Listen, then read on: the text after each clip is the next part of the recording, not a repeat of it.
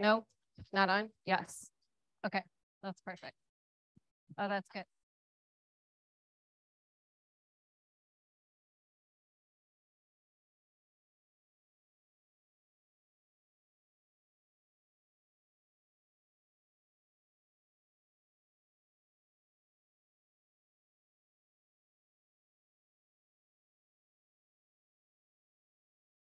Right. All right. All right, everybody, we're going to get going. Welcome, welcome to Rock Talk. Exactly. So just so all of you in the room here on the island realize, we are also doing a webinar so people off island can enjoy this talk as well. And keep that in mind. When you leave here, you can still be here in a way on these webinars. So all of this is on our website, so you can sign up and join us when you're not here. So for those of you who I have not had the pleasure of meeting yet, I'm Dr. Jennifer Seavey, the executive director of this here lab. And for those of you online, and maybe some of you don't realize this, that Shoals Marine Laboratory is the largest and the oldest undergraduate focused marine lab in the country. Probably, yeah, right? And we are a joint institution of Cornell and UNH. But everybody is welcome here. And we are glad that you are here. And every summer we have this marine science seminar series that we belovedly call Rock Talks, because they used to actually happen out on the rocks, but you know, technology and such. So happy to have you here.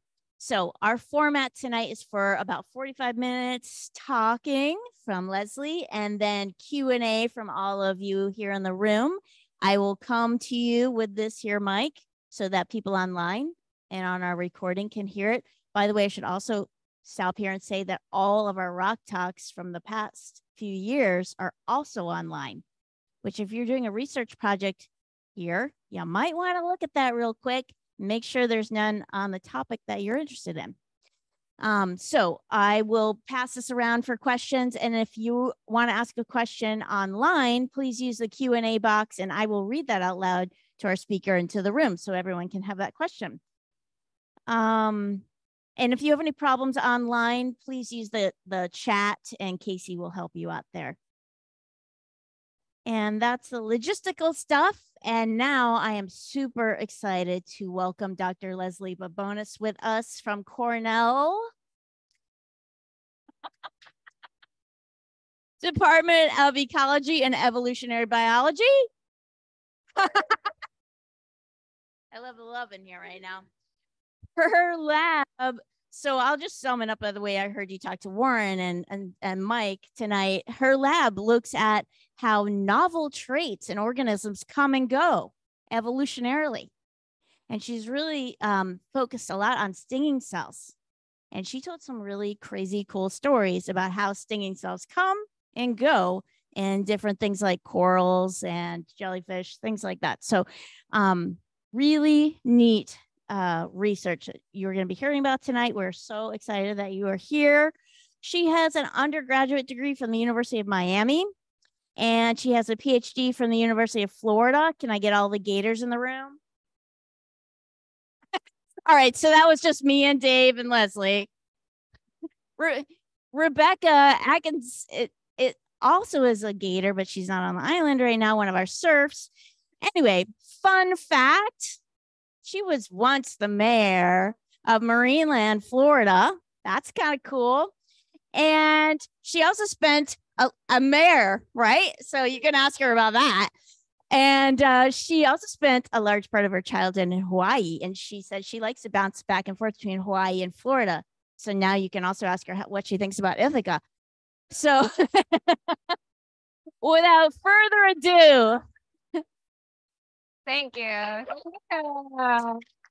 Thank you. Thank you. Thank you. Thank you for that lovely introduction, Jen. It's really a pleasure to be here. As I will talk about kind of at the end of the talk, marine labs have been a really formative part of my experience and my growing up into being a scientist. And so it's a pleasure and a privilege to get to present to all of you here at this marine lab. And so I thought what I would do today is kind of talk really broadly about my field and how I think about science, talk a little bit about the science that we actually do in my lab, and I'll give you just a little kind of tidbit of data. And then at the end, I'm going to back out a little bit and talk about my journey and how I got to where I am here today. And so you should feel free to interrupt me as we go if you have questions, or we can take them at the end, whichever is preferable to you. Okay, so here we go, hopefully. Maybe not. This is not an auspicious start. There we go. Okay, so I'm an evolutionary developmental biologist. Can I hide these? Hide. Great. And so my field is broadly called evo-devo. How many of you have heard of evo-devo before? Okay, many of you have not, which is great. You're going to learn something today. So we're already off on the right foot. And so evolutionary developmental biology, as its name suggests, is really kind of charged. We're interested in understanding evolution from the perspective of understanding how embryos develop. And so for me, I shouldn't have paused. All right, here we go, here we go. There we go. For me, it all starts here. It all starts with this truly staggering and impressive array of diverse body plans that we see among animals that live on the planet today. This is where I derive my inspiration for when I'm doing science, is trying to understand how all of these animals evolved to look so different and to have such different functions. And so this animal here, who knows what this animal is in the corner? You can't see it. Yes, it's a ctenophore. I don't think I can point to the screen. Okay, we're gonna skip that. That's a ctenophore, that's right. So how did that animal evolve to look like this kind of gelatinous little blob? Whereas the organism next to it, this one, has the privilege of having these kind of long, wispy tentacles. Anyone know what that animal is? You do, you don't get to answer. Anybody else know? That's a sea anemone. It happens to be the one we work on most often in my lab. So those animals are actually not very closely related to each other, even though they're both kind of squishy, soft-bodied marine invertebrates. How did those animals become so different from the animal next to them? This one is a scallop, right? This animal evolved the ability to secrete a calcium carbonate shell. So they have their little soft body tucked inside two really hard shells that protect them from the environment. And then what's up with this? Look at this slide. How many worms do you see up here? Why is the worm strategy so successful? Why have so many animals evolved to look like worms? These are the questions that keep me awake at night, worms, right? Yeah. This one, anyone know what this animal is down here? It's a sponge, yes. It actually happens to be a siliceous sponge. So this one secretes a skeleton made out of glass, right? An animal makes glass. It has a skeleton made out of glass. Wild, right? And so I could go on forever. These are just the animals on the bottom row here, right? But how did these animals all become so different from each other? These are the questions that really drive my research, is how do these animals become different? And then what are the limits to evolution, right? Some of you who are astute have noticed I snuck in a little secret animal here, right? This is, of course, a unicorn, which is a fictitious animal. But is it really that unusual to think that animal could evolve, that morphology could evolve? It seems pretty likely to me, right? What about that sponge? Do you think the sponge could evolve to have eyes, for example? Or this critter right here? Who knows what that is? Tardigrade. Everybody knows the tardigrade, of course. Could tardigrades evolve to have wings? I don't know. What limits evolution? Those are the questions that really kind of drive my research. I want to know what can't evolve. What can evolve? What can't evolve? And so the way we ask that question, those types of questions, is by studying this. This is the most magical thing that happens in all of biology. This is embryonic development. And so what you're seeing here is actually development, early development in this animal, sea urchin. You're seeing one single egg, cell, a fertilized egg, that's then going on to divide in half. Each of those daughter cells go on to divide in half. Each of those cells go on to divide in half. And this could get really boring if I keep describing what happens, right? This goes on and on and on and on until this embryo forms an adult. At some point during this process, some of these cells are going to stop dividing and they're going to specialize for a really specific function. Okay, and so in sea urchins, some of those functions might be things like secreting the calcium carbonate that they use to make their little mouth parts. So what you're looking at is the underside of a sea urchin now. And so you're looking at its little rasping mouth parts that are reaching out and grabbing bits of algae and kind of scraping them off of probably an aquarium in this video. And so some of the cells that arose from that embryo become the teeth. Some of them become the muscles that allow the teeth to kind of move in and out as they're scraping this algae off of the environment. Some of those cells go on to become the gut, right? The cells that are going to secrete enzymes that break down the algae. Some of those cells are going to go on to make the tube feet, which are the little soft kind of squishy structures you see here. Some of them are going to go on to make the spines. And these tissues are all heterogeneous, right? So the tube feet are actually sticky and kind of adhesive, but they're also sensory. And in some species of sea urchins, they have light detecting cells at the end of their tube feet, so they can see with the tips of their feet. And so this is the process that I'm really interested in, is how do all these different cell types arise, and how do these then give rise to all of the different functions that different animals have? And so this is kind of how I organize my view about the world. Animals have lots of different cell types. And so by looking at the different cell types that different animals have, we can kind of organize animals into closely related groups, and then try to understand how the different traits that make them unique evolve. All right, so let's start again with our model, the sea urchin that we've been looking at today. And let's see how this works by comparing this animal to two other animals. So who knows what these animals are? How about the one in the middle? It's a, who said it? Sea cucumber. Yeah, And then the one on the right? Yes, that's a sea anemone. Right. Okay, and so what we saw in the last slide is that sea urchins, for example, have lots of different cell types. But some of the ones that we talked about are the cells that make up the tube feet and the cells that make up the spines in this animal. Right, so they have both of these cell types. The sea cucumber also has cells that make up the tube feet. If you look really closely, you can actually see the tube feet running along these little ridges here, the kind of orange structures here. But they don't have spines. So this animal has spicules in their skin, but they don't really have the proper spines. And then how about the sea anemone? Do they have tube feet or spines? Correct, they have neither of those. And so by looking at this kind of distribution of traits at this really kind of broad level, you can start to think about how animals are related to each other. And what you might think is that these two animals on the left might be more closely related to each other because they share some level of traits, whereas the sea anemone is quite different from them because they don't share many traits.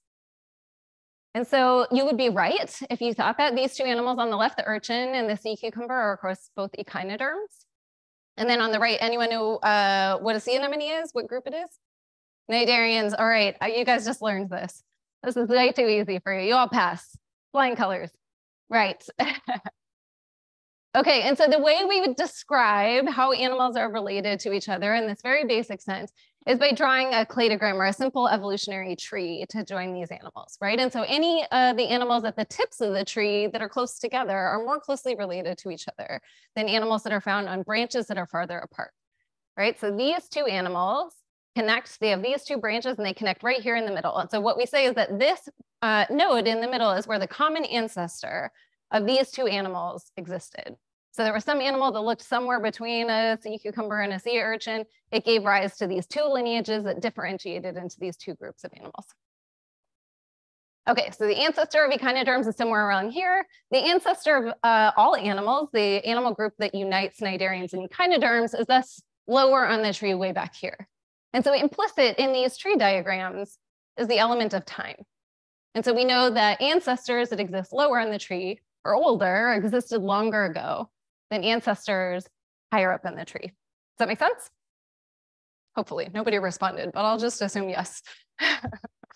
Okay, and so why is this useful? It's useful because it enables us to make guesses about where these various different traits evolved, where they arose. And so that's where we go to look for the genes and the proteins that control the development of these traits.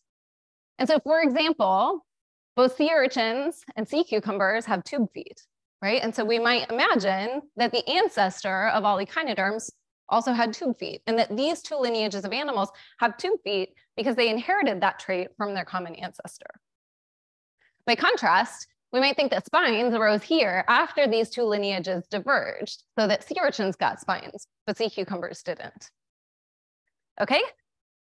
Sea anemones, cnidarians in general, have the coolest cell type that you'll ever meet in your whole life, which I'll talk a little bit about today, which are called stinging cells, right? They're found only in this group of animals. They're found in all cnidarians, only in cnidarians. And so we think that they likely did not evolve back here in the common ancestor of all animals, but rather they emerged somewhere along this branch, leading just to cnidarians.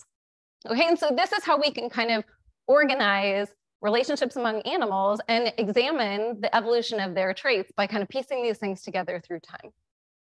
Okay, so with this model in mind, I'm spending a lot of time on this because I'm going to show you a lot of trees that look like this through the rest of the talk.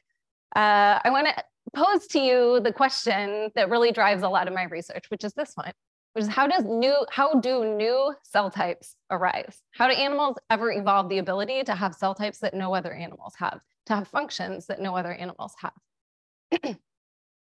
And so to ask that question, I study the best animals in the whole world. Of course, these are the cnidarians. So this is a group of animals I probably don't need to introduce anyone to in here. This is a group of animals that includes everything from the true jellies, like you see in the top right, the box jellies that you see here next to them, things like immortal jellies, which are actually hydroids, other hydroids, stalked jellies, which I'm told are here, although there's some question about whether anyone's seen them or not. And then all of the things like sea anemones, tube-dwelling anemones, hard corals, and soft corals. The thing that makes these animals really special and really famous, of course, is their ability to sting. And that is illustrated here. I hope this isn't triggering for anyone. If you've ever interacted with a cnidarian, it probably resulted in an experience that you didn't care for. And that's, of course, because they have these cells called stinging cells or cnidocytes. And so lurking in the tentacles of these animals are these little cells you can see here on the left. You can see an unfired cell. So it's sitting here. It looks like a little pea, kind of, sitting in the epithelium of the tentacle. And you can kind of see inside that, this little triangular shape, that's the harpoon. That's the stabbing structure that's waiting to come out and pierce you and deliver venom. On the right, you can see one of these stinging cells that has been captured midway through firing. And so you can see what happens if you look closely. This harpoon that you can see here, this triangle structure, rockets out of the apex of the cell. Look here, you can actually see the cell membrane is being ripped open by this thing. This thing fires outside of the cell, it kills the cell, and it takes with it these kind of urticating spines, really uncomfortable spines, and then attached to this harpoon structure is this long hollow tubule that goes kind of off the screen here that's full of venom. And in some species, that venom is quite toxic and actually can cause paralysis and death in humans. And so these cell types have been really engaging, perplexing to scientists, since the beginning of time, basically. Okay, and so before we want to go on, I want to ask, how many of you have heard the term cnidocyte before? Oh, someone's doing a good job here. All right. How about the term nematocyte? Largely overlapping population. Okay. So nematocyte is a term that's much more common than the term cnidocyte, but in fact, it's just one of 3 different types of what we call stinging cells or cnidocytes. They're the most famous, they're the piercing cells, and so they tend to look like this. They have this kind of stabby harpoon structure that comes rocketing out of them. But I bring this up, there's 2 other types of quote unquote stinging cells, spirocytes and ticocytes, which are names you don't really need to remember, except I'm going to talk about them a little bit later in the talk because they're really cool and really unusual. Okay, so this is what I just described to you in words, but you can actually see it in a video. This is one single stinging cell that's being fired. And so if you can see that little white dot that has a little circle around it, that's actually the target for an infrared laser ablation system. And so we have this tiny laser that we mount on a microscope in my lab. This system was originally designed for in vitro fertilization. So you can fire this laser at an egg cell and make it easier for the sperm to get in. We took advantage of that technology, and it turns out if you fire it at a cnidocyte, you can make it fire really easily, which is great because then that means that we can characterize the firing mechanics. We can force these cells to fire and die. We can force them to regenerate. And then we can ask about what genes control the process of regeneration of this cell type. So if I pause the video here, I can show you the 3 main components of this cell type. So at the bottom left, you can see the capsule. That's the structure that actually encloses all of the rest of the structures, which you can see extending away. So the harpoon is kind of that basal spiny region of the projectile apparatus. And then the tubule is that hollow part that is filled with venom coming away from it. And if you're a shrimp, it looks like this coming at you. So here you can see this is the arrow is pointing to the harpoon. So this kind of basal spiny region of it. And you can see the empty capsule is kind of tagging along down here. And the venom-filled tubule is unfurling inside the shrimp exoskeleton. And that's how the venom is actually delivered. Now you might notice that this cell that I'm showing you in this video looks quite different from the one that I showed you on the last slide. So the one in this video is kind of rod-shaped and elongate, and the one on the last slide is sort of round and pea-shaped. Well, it turns out if you look across cnidarians, stinging cells are not just one cell type. They're an incredibly diverse, really large group of cells that vary quite a lot, both in their morphology and their function. And so some of that diversity is represented here. So you can see in this top left image, some of these stinging cells are kind of small and lemon-shaped. Some of them are really elongate and kind of rod-shaped. They vary quite a lot in the shape of the harpoon that comes out. So I don't know if you can see this one very well. This one has sort of a weird, I don't know, bludgeoning device looking shape to it. Some of them have spines all along their tubule. They vary quite a lot in how they pack their tubule inside the capsule. So this one's kind of haphazard and all over the place. This one is super neatly, tightly coiled inside the capsule. And they vary a lot in their apical structure. So this one is kind of not very interesting looking. This one has this really rigid cap structure, operculum structure, that kind of pops open like a gate to allow the harpoon to come out. And so why is there so much diversity in this cell type? Well, there's so much diversity because stinging cells are specialized for a lot of different functions. Their primary job is not actually to sting you, but largely they're used in prey capture. Yes, but they're also used in defense, and the animals use these for anchoring into their environment. So on the left, you can see a lion's mane jelly that has captured a fish, a really rapidly moving vertebrate. And so you can imagine that the stinging cells that you need to immobilize a vertebrate are quite toxic probably, and have the ability to pierce through those kind of collagenous scales that are on the outside of the fish. On the top right, you can see two sea anemones that have decided that they're going to wage war on each other. And they fill up these little structures called acarigy, these little finger-like projections. And they reach out and they poke each other and they will sting each other to death, their own species. So they are vulnerable to their own toxin. And then on the bottom right, you can see a hydra that is attached to a little piece of seagrass, and it's decided it doesn't want to be there anymore. And so it bends over. This is actually a weird two-headed hydra.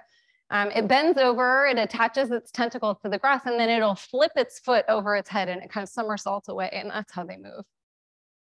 And so because all cnidarians are doing these functions, they're defending themselves, they're trying to stay put in their environment, and they're trying to capture food, each individual has multiple types of stinging cells.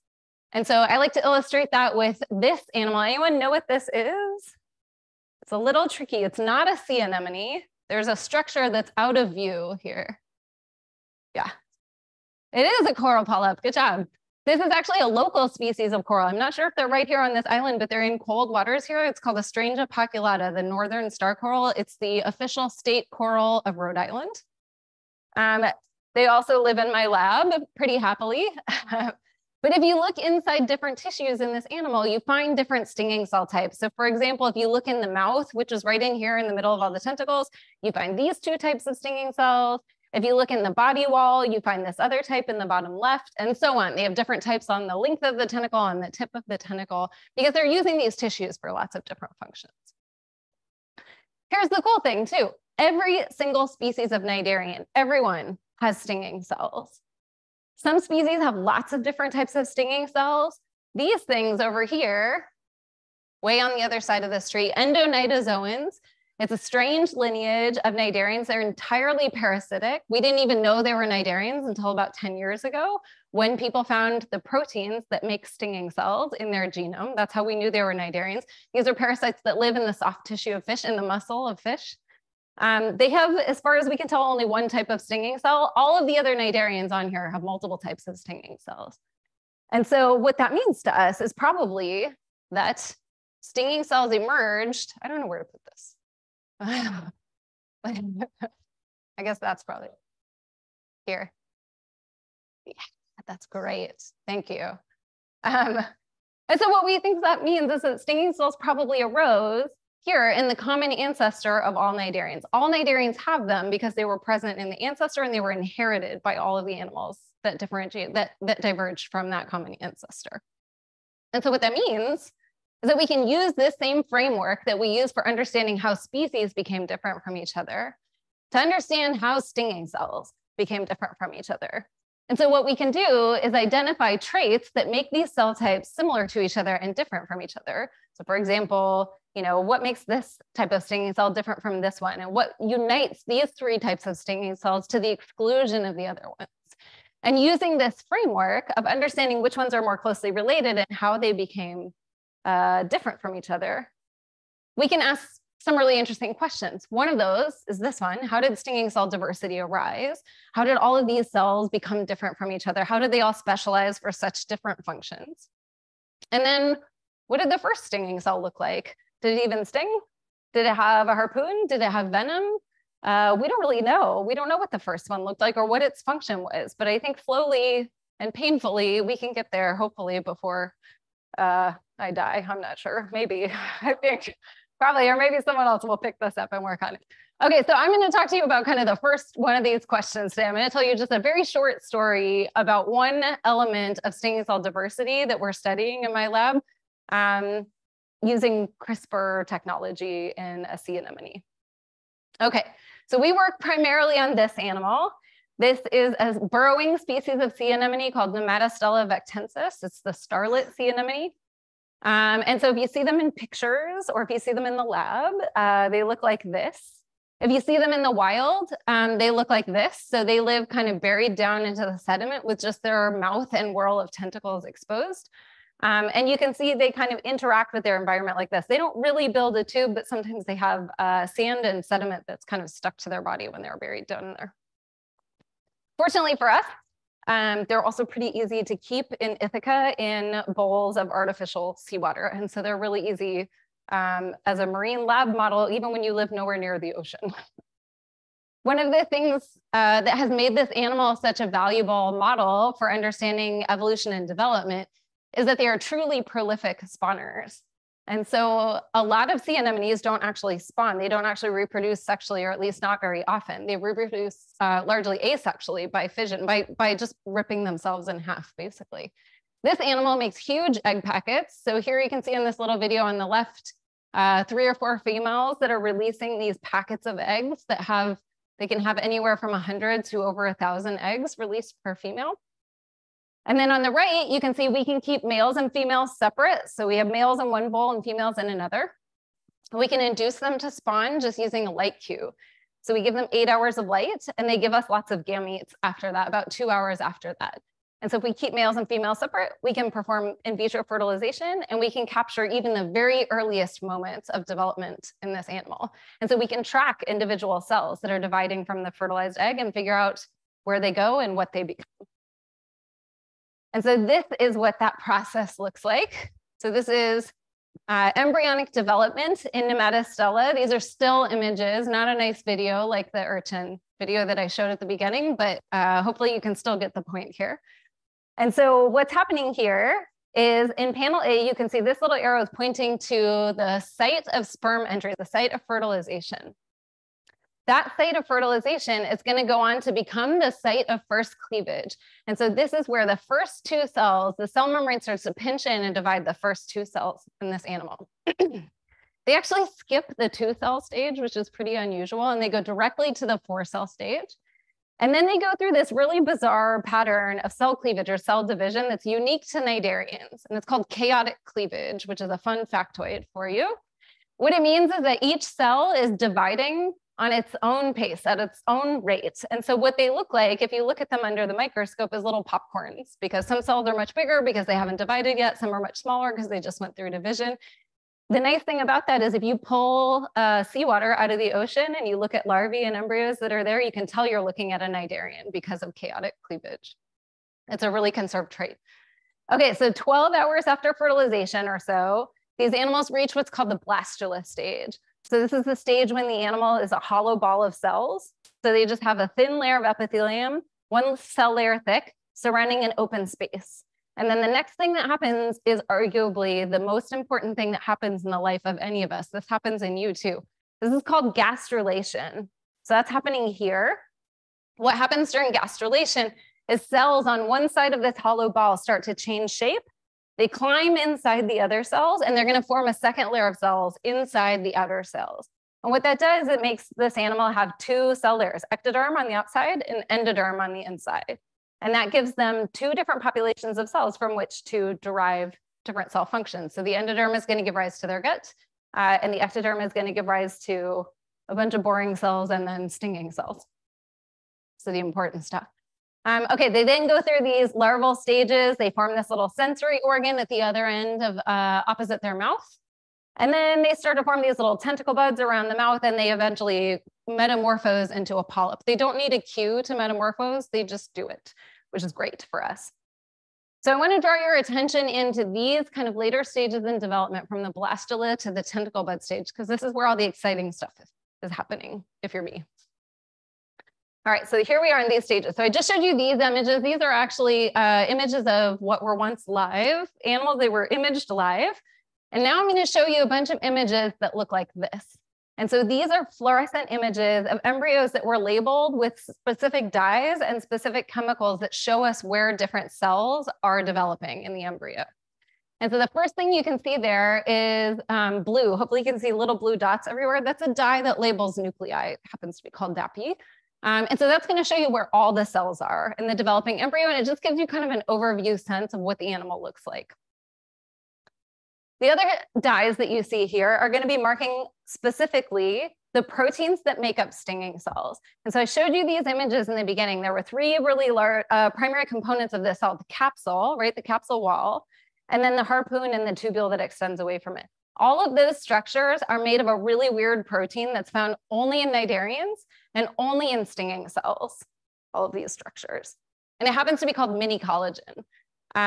Its name is derived from the fact that it has a short region that looks like collagen, but it's a totally independently derived protein found only in this cell type. And so if we track mini collagen, we can know where stinging cells are developing because it's only found in that cell type. All right, so using this dye, using this marker, we can show that stinging cells start to develop super early in development at or before the time of gastrulation, at or before when this animal is making its digestive tissues. And so I'm going to zoom in on one of these stages right here and show you what you're looking at. So here we've done two different techniques. One where we can label RNAs. So this is telling us where the genome is transcribing a gene, telling a gene to turn on and make protein. And that we're seeing in green here. This is mini collagen mRNA. Does anyone know what that technique is where you can label mRNAs? You label mRNAs in situ in the tissue. It's called in situ hybridization. Anyone heard of that? No. Okay, great. We did learn something today. All right. Okay, and so the things that you see in red are where we used an antibody to detect where a protein is. And so here you're seeing mini collagen, two ways of detecting mini collagen that show us early and late stage developing stinging cells. And so if we look a little bit later in embryos, you can zoom in on one of these cells and you can see really nicely, the green is showing you RNA, the red is showing you where the early capsule is developing. So that is the structure that's going to fill up. Once it's mature, it's going to fill up with pressure and the harpoon is going to be inside there. So we can actually detect it before it's fully mature. And this is really nice. It's a really robust marker for where stinging cells are developing. So we can look anytime in the lifetime of these animals and find new stinging cells that are being made because they're constantly using these cells to feed themselves, to anchor in their environment, and to protect themselves. So they're constantly, these cells are dying and they're constantly being remade from a population of stem cells. So here you can see new cells being made in the tentacle tips and also in the body wall of these animals. As I mentioned, they're burrowing animals, so they're firing these cells into the environment as they burrow. Okay, so this is where mini collagen develops. This is where we see mini collagen. So anytime a cell turns on mini collagen, it knows it's going to be a stinging cell. So if we want to know where stinging cells came from and how they get turned on in the first place, what we need to look for is genes that control the expression of mini collagen. So genes that are upstream of this one that are turning this one on. And so the way that works is this. If you look in the genome, this is kind of a cartoon diagram of what a gene looks like. And so each gene has kind of two broad sections of it. They have coding sequence, which is the part that actually translates into protein. And then there's non-coding sequence, which is the part where regulatory genes combine, regulatory proteins combine. And so what we are looking for when we're looking for genes that can turn on mini collagen is transcription factors, right? Transcription factors are genes that encode proteins, little many layers deep here that can bind to the regulatory region upstream of other genes and either activate or repress the expression of those genes. So transcription factors are really important for directing cell identity because they turn on all the other genes that make cell types. Does that make sense? Okay, great. All right, so I'm going to tell you only about one other gene in this whole talk, I promise, and that is this one. This is a gene called NV-SOX2.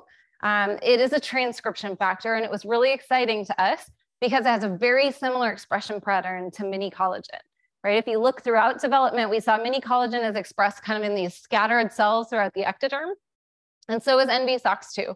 So this is just a slightly different technique for staining, but you can see it's scattered in these individual cells throughout the ectoderm. It becomes concentrated in the tentacle tips. But one thing is really exciting about NV-SOX2, and that is that it's expressed earlier than mini collagen. So mini collagen doesn't turn on until the gastrulus stage, but NV-SOX2 is expressed at the blastulus stage. And so this led us to the hypothesis that maybe NV-SOX2 is controlling the expression of mini collagen, and thus is required for stinging cell development. And so we developed this hypothesis that if SOX2, NV-SOX2 is required for the development of stinging cells, and if we knock out SOX2, we should lose mini collagen expression in stinging cells. And so that's what we did. And we did that using everybody's favorite new technology, CRISPR-Cas9. Who's heard of CRISPR-Cas9? Everybody has, okay, good. Yep, we won't learn anything in this part. All right, who wants to explain how it works? Aha. All right, still gonna learn something. Okay, in a very brief sense, in a very broad sense, this is how CRISPR-Cas9 works. So there are two components to the system. One is called a guide RNA, which recognizes and binds to a region of DNA that you want to cut out of the genome. And then there's Cas9, which is an enzyme that actually cuts the DNA. And so you can see that in this diagram here, the guide RNA is this kind of loopy full structure that's complementary to the DNA. And the Cas9 is this kind of blob structure that comes in and actually does the cutting of the DNA. All right, and so this is the locus. This is the SOX2 gene in Nematostella. And so what we did was design guide RNAs to two different sites. We designed one upstream in the regulatory region, and we designed one downstream right before the stop codon, right before the end of this gene. And what we were hoping is that if those two guide RNAs actually cut the genome, then we would lose the start site here. So we would not get transcription. And in fact, we would just knock out this complete gene. And so the way that we introduce CRISPR reagents into our animal is to inject guide RNAs and Cas9 together with a fluorescent dye into the fertilized egg before it starts dividing. And so that looks like this. Here on the bottom right, you can see a fluorescent microscope. This is a dissecting microscope. And on the stage there is this little dish of embryos.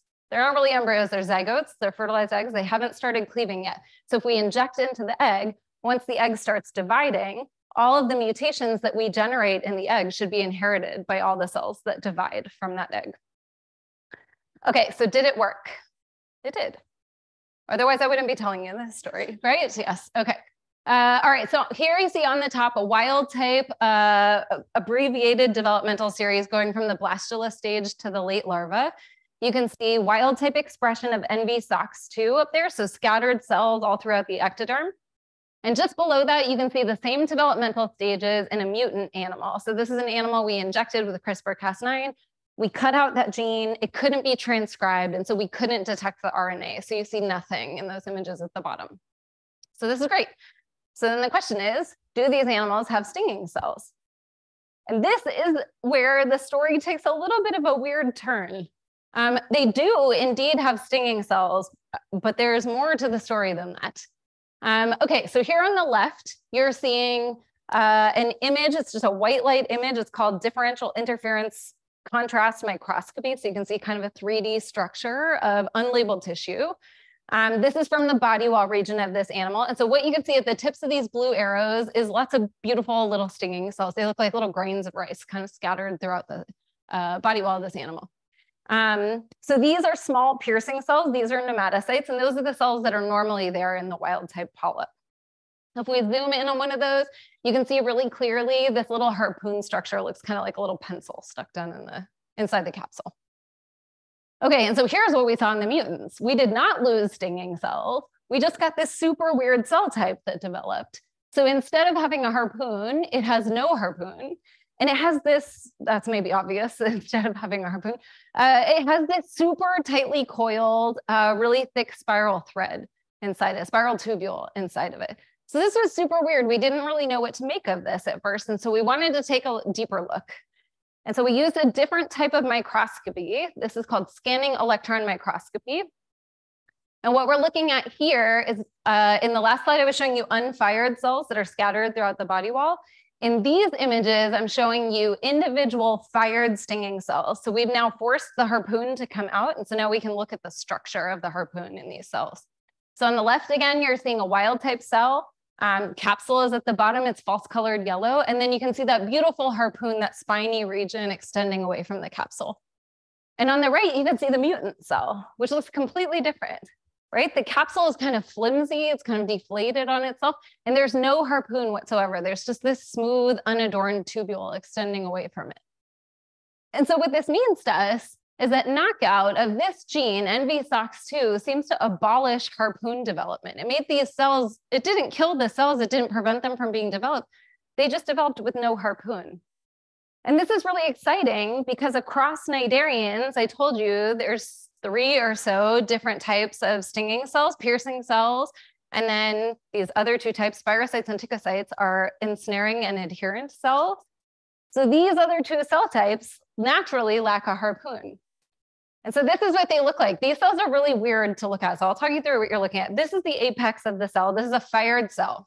So this is the apex of it, and this is the tubule that's extending away. You can already see it has a really weird morphology. It has this kind of accordion folded tubule here. This cell packs its tubule into the capsule in this weird kind of haphazard way. And it's really unusual. It's found only in tube anemones. So tube anemones are a small group of cnidarians. There's only about 200 species in the whole group. And they make and live in a tube that they make out of fired stinging cells. So these stinging cells have no harpoon, they have no venom. These animals have these cells in their body wall. You've seen these animals, they're in the lab. They fire these little harpoon-free stinging cells into the sediment. They draw in these little bits of sediment to make this tube, and that's what they live in. So that's what this cell type is for. The other cell type that naturally lacks a harpoon is called spirocytes. These are incredibly common. They are found in all the corals, all the sea anemones, all of their relatives, which compose about half of all cnidarians. So this is a really common cell type, and hopefully you can see here the apex of the cell and this unadorned tubule extending away, which looks very much like our mutant cell. And look at this. This is what a spirocyte looks like in DIC, these super tightly packed coils, right? And so you can see where I'm going with this. I think what we found, we showed it by studying development in these animals, that knockout of NVSOX2 seemed to transform a piercing cell into a non-piercing cell. And so I think that tells us something about the evolution of these cell types. And that is that I think a spirocyte was the ancestral cell type, and that we expressed NVSOX2 on top of that cell, inside that cell, to get the evolution of a nematocyte, a cell that had a piercing structure, a harpoon. Or harpoonically, if that's a word. You know, we have this kind of unadorned cell type there first, and we added this gene to it and all of the downstream genes that NVSOX2 controls. And that's how we got the evolution of this kind of spiny basal harpoon structure. So I think this is really exciting. This is just sort of the beginning of this story. We have a lot of work to do to figure out what NVSOX2 is controlling. But I think this is giving us some kind of clue about where the diversity of these cell types comes from. Okay, and so where are we going with this? I'm going to ask you to go on a little mental journey with me. I think the big take home from this is that stinging cell evolution is modular. What I mean by that is this. If you can imagine a time when stinging cells were first evolving from whatever ancestral cell type they arose from, you might imagine that one of the first features that they had to have was this capsule, this pressurized structure inside the cell that could forcefully eject some kind of contents. So here we go. This is the first step, hopefully. Sometime thereafter, the tubule that it ejects could involve some kind of adornment, something like spines along the length of the tubule. Sometime thereafter, maybe those spines became regionalized such that you got these long spines at the base of the versible tubule, and that's what gave rise to the harpoon. Sometime thereafter, maybe you have even further elaboration of this, so you start to get that kind of dart structure that we saw at the very beginning of the talk, these really rigid spines and really toxic venom. And so I think what I showed you today is that we found one gene that controlled just one aspect of this morphological evolution, right? Just the basal regionalization of those spines. So you get those long spines at the base of that eversible tubule. And if that's true, if there's one gene that controls the development of the harpoon, maybe there's one gene that controls all of these other traits too, right? Maybe there's one gene that controls the ability to make this capsule. Maybe there's one gene that controls the ability to put spines all along your tubule. Maybe there's one gene that controls this operculum structure, the dart structure, the toxicity of the venom. And then maybe if we just mix and match these genes, we can make whatever cell type we want. We can make a stinging cell type that never evolves naturally. And so that puts us in the position to ask this question: what cell type can't evolve? What is not possible to evolve?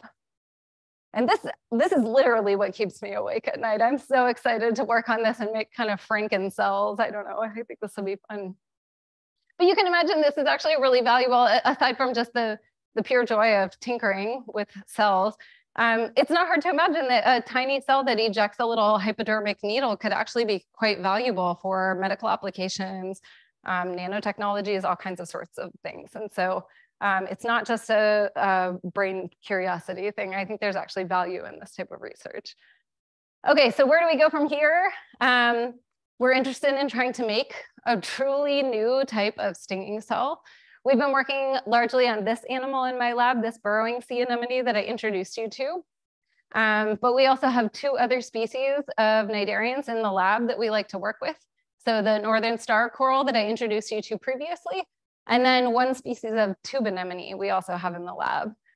And so what we were trying to do is first characterize the different types of stinging cells that are found in these different animals, and then develop some technologies for finding out when and where these cells develop and what genes are involved. And so what you can see here is we can actually use CRISPR instead of cutting out a gene, we can use it to knock in a gene. And so here we're driving the expression of a green fluorescent protein using a transcription factor that turns on mini collagen. And so we can show that we get green fluorescent protein anywhere new stinging cells are developing in this coral. And so then the goal is to mix and match these genes. Maybe we can take a transcription factor out of the coral and use it to drive a stinging cell gene in Nematostella. And we can see what happens when these two genes that are not supposed to go together come together in the right cell type. How does that change the morphology of this cell? I think that gives us a lot of power to kind of understand how these cell types emerged and how they diversified in the first place. So this is where we're going with it. And this is what I'm really excited about. Okay, and so this is my lab. I started my lab 2.5 years ago at Cornell. We are really broadly interested in novelty, where novel traits come from. Stinging cells are just one of those traits. It turns out ctenophores also have some really cool novel cell types, so we also like to work on those. And although I am a marine biologist, I'm really an indoor scientist, so we do a lot of lab work, which you can see here. But if you're interested in what we do, you should reach out to me and let me know. I'm happy to talk about what we do. If you happen to be at Cornell, we are always looking for new people to work with us. So that's the end of the science part of the talk. And I thought what I would do is just spend a couple of minutes talking about how I got here, unless we need to call it quits. Okay. So I wanted to talk for those of you who are considering science as a career or graduate school, I wanted to talk a little bit about how I got here, how I became a scientist, because it's a little bit of an unusual winding path. So I'm going to talk about kind of grad school to my new professor position. But before I do that, I'm going to back up a little bit and tell you, as Jen mentioned, I went to undergrad at the University of Miami. And I went there because I knew I wanted to be a marine scientist, and they have a truly amazing marine school, the Erasmus School for Marine and Atmospheric Science. What I didn't really realize at the time is that you're supposed to be an adult in undergrad and, like, you know, take your career seriously. And so many of you are doing research already, and I didn't. I did no research as an undergrad. I just didn't really have it together. And so when I first applied to grad school, I didn't get in anywhere. And that ended up being a really good path for me, because what it meant is that I took a gap year and I worked at a national park in South Florida. So this is Biscayne National Park. It's an incredibly beautiful place to work. And I spent a lot of time there doing conservation biology and interacting with a lot of coastal marine organisms like the sea turtle you see here. And during that time, I realized this park is located here. It's just south of Miami, and it's right on the coast here in Biscayne Bay. And what's happening in South Florida is the coastal areas are becoming hypersaline, like very, very, very salty, because there's a lot of agriculture in the south and they're diverting fresh water. So it stays on land and it's not going off into the coast anymore. And so I became really interested in how some animals were able to tolerate really high salt in their environment. And that motivated my choice to go to graduate school and to try to study the origins of marine habitat use in reptiles. And so you might recognize these are not invertebrates, they're not cnidarians. I was working on a completely different group of animals before. And what I was really interested in was kind of physiological ecology, like how do these animals tolerate salt in their environment? And so I went to graduate school. I got to do a lot of field work in Taiwan, which is where I collected these animals. These are sea snakes. They are the coolest snakes ever. They live in the ocean, as their name suggests. They eat fish. They take in a lot of salt while they're eating, and so they have to excrete that salt to keep their body fluids low. And so I did a whole project trying to figure out how they handle salt. And it turns out, like other marine reptiles, sea snakes have this salt secreting gland. It's found in under their tongue over here. Birds also have a salt secreting gland kind of up in the orbit of their eye. Marine iguanas have one near their nasal nasal opening. Sea turtles have it right in front of their eye, and crocodilians have it in the soft tissue of their tongue. And so it turns out if you look into this gland at the cell and tissue level, you don't have to think about data right now, we're at the end of the talk. But the point is, if you look at the cells that are there, it's the same cell type in all of these glands that evolved independently in each of these lineages of animals. Each of these lineages invaded the marine habitat independently. They all developed the same gland that works the same way independently. And it turns out this same cell type, which works to secrete concentrated sodium chloride, is exactly the same cell type that enables you to secrete concentrated salt in your urine. So it's in your kidneys, just like marine mammals have this too. It's also the same cell type that's in the gills of teleost fish. And it's also the same cell type that's in the rectal salt secreting gland of elasmobranchs. And so the summary of my dissertation led me to this question, which was, how does the same cell type keep evolving multiple times? And when I really pondered this, I realized this is exactly the opposite of what I'm interested in, right? I'm not interested to know how the same thing evolves over and over again. I wanted to know how new cell types ever evolve. And so that's what motivated my choice to start my postdoc. I originally started my postdoc at Kewalo Marine Lab, which is in Honolulu, so in the south side of Oahu, which is where I met this animal. And I first met stinging cells. So you can see some of the stinging cells being fired with that laser that I talked to you about. I was there for a couple of years, and then my postdoc advisor got recruited to be the director of the Whitney Marine Lab at the University of Florida. So I moved with him. We moved here to the coast of Florida here to this another astoundingly beautiful marine lab, which is where I met my other favorite animal, ctenophores. And I really started thinking about the evolution of cell type identity, and are there kind of common principles that we can derive by studying novel cell types in all of these different animals. And that led me to where I am now and to my lab now, which is stuff that I talked about a lot today. So I won't belabor that point. I'll end with one other point, which is, as I mentioned at the beginning, I've had a long relationship with marine labs. I am currently an instructor at yet another marine lab. I teach in the embryology course at the Marine Biological Lab in Woods Hole, which is on the Cape in Massachusetts, not that far from here. And last summer, I started a field research project with my very first PhD student. This is Ureli Alvarez. You can see her on the right. She's collecting fighting sea anemones. And we did that at Friday Harbor, which is also a marine lab. And so I'll end where I began, which is just that I want to thank all of you so much for being here and for letting me be here, because marine labs have been a huge part of my journey. And I hope that they are as special for you as they were for me. So with that, I'll stop talking.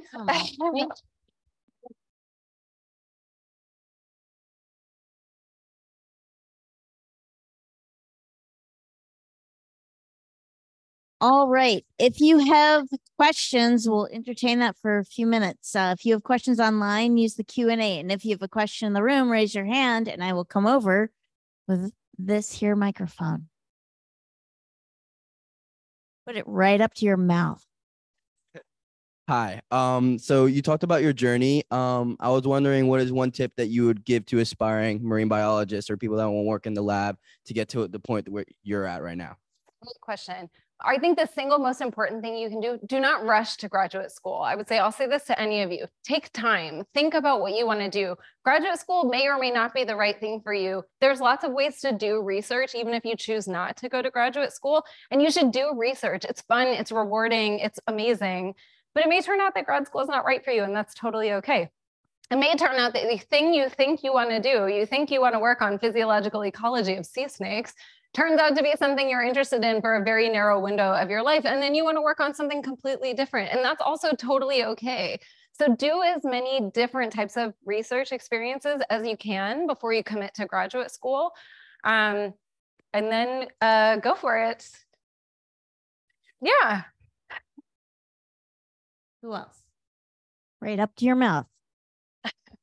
Okay, first, thank you for a super talk. It's made me a little more afraid of stinging cells, but thank you nonetheless. I'm wondering if you have any knowledge or speculation about, sort of where the NV-SOX2 gene comes from. Yes. Are these other genes going to be part of a family? Has it been duplicated? Let me know what you think about that. Yes. If you want to know a complicated answer to that, this paper just came out a couple of months ago, actually. We have a phylogeny in there where we show where it came from. The short answer is it arose by gene duplication. So SOX genes are a really broad, common group of genes. In fact, maybe you've heard of SOX2 before. It's a really famous stem cell gene. Unfortunately, the way these genes were named was not great. This gene has very little relationship to mammalian SOX2, which is the stem cell gene. But it is actually a duplicate of, there were probably in the ancestor of all animals, there were probably something like 7 SOX genes or so, and they've duplicated and diversified differently in each lineage of animals. It turns out this one, NV-SOX2, is found only in corals and sea anemones, which are the only groups that have spirocytes. And so we think that NV-SOX2 is co-opting a spirocyte to make a nematocyte. And so this gene is found only in the animals that have spirocytes, which is pretty cool. Yes. You want more than that? I could go on. Okay. I love gene duplication. Since I have the mic, I have a comment that maybe you could comment on, because when you were first describing the really complicated stinging cell with like the little arrow and then how it puts its venom in a tube, I was like, what the heck? Why is it putting its venom in a tube? Why wouldn't it like explode on the end of the, and then your evolutionary description, I was like, oh, that maybe is what, I mean, that was cool. It's cool. I think also these cells are, by some estimations, the fastest accelerating structures in biology, period, right? One of the slowest things that happens in biology is secretion, right? So if you secrete enzymes, it's painfully slow. But so how do you couple the fastest process ever with the slowest process ever? I think one of the things that they did was by putting the venom inside the tubule, they can keep it concentrated and get it into their prey super fast. If they have to secrete it, if it just comes outside of the cell, then the venom leaks into the space between the tip of your tentacle and the shrimp that you want to eat, and it can get washed away really quickly. So I think by encapsulating it in that tubule, it delivers it really fast, but it also keeps it right where you want it. Mm-hmm. I think over here.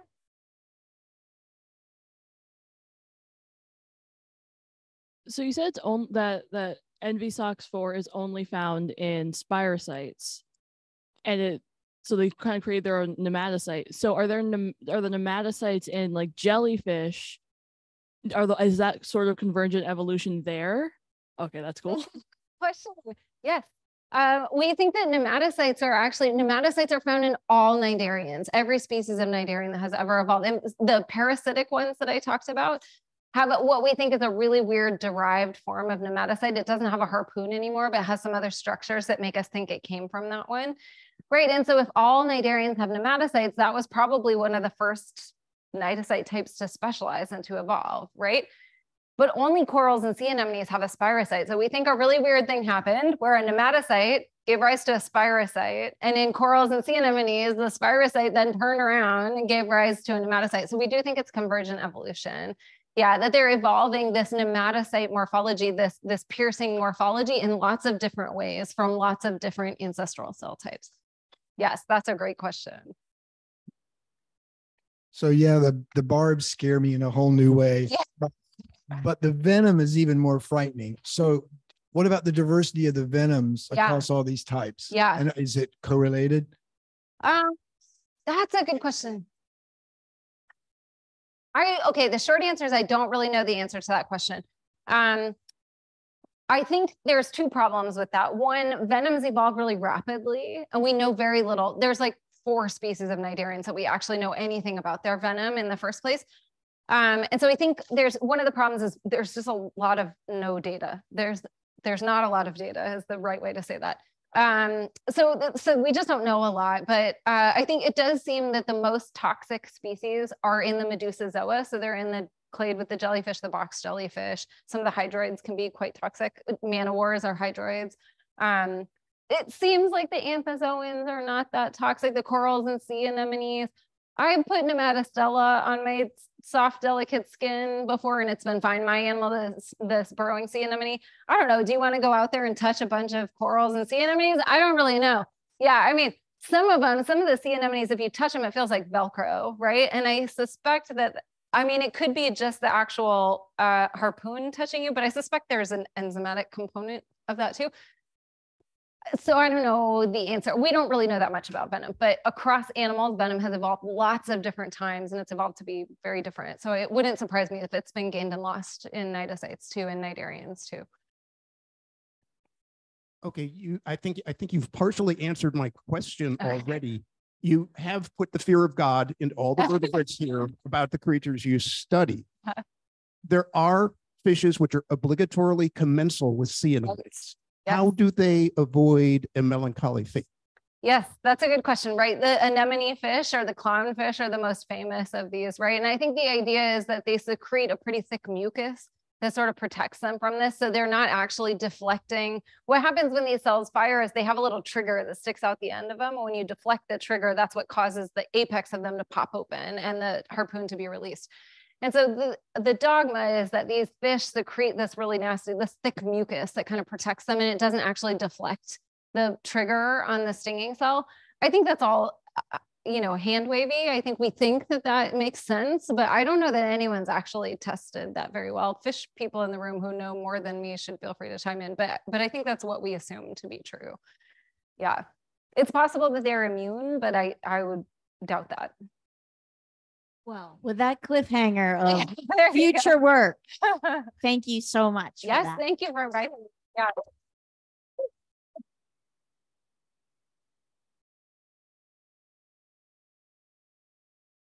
So next up, next week at this time, Dr. Peter Buston from from Boston University is going to be here. Woo, shout out already. I love it. His work largely focuses on behavior and evolution and population biology in fish. So, oh wait, I thought we were going to ask him about the stinging cells. He asks questions in his lab like, why do some individuals forego their own reproduction and behave in cooperative societies? That's a good one.